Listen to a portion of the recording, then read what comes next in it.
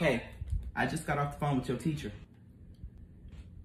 She said your grade is going to be fixed in like a week. See, that's exactly what I was trying to tell you yesterday. How come you ain't told me you sit next to her in class? Turn this off.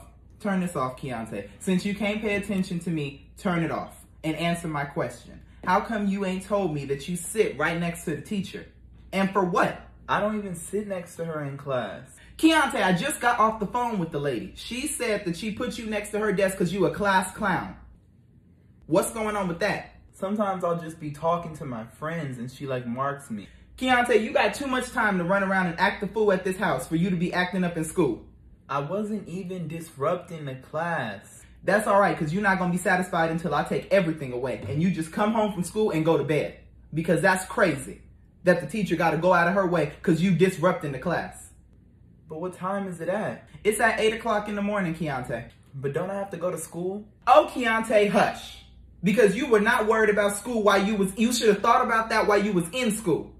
Now you talking about what about school? What about school? Act right in school and I don't even have to do this. That's crazy. You are on restriction. Do not turn on this game and let me see that phone in your hands, Keontae, until we go to this meeting tomorrow. Since you don't know what's going on either, you go into this meeting tomorrow. That don't make no sense that you can't just ever tell the truth about what's going on. And I got to find out through the teacher. But that's okay, Keontae. That's okay. Be ready to get up at 7 o'clock in the morning because that's the time we're leaving.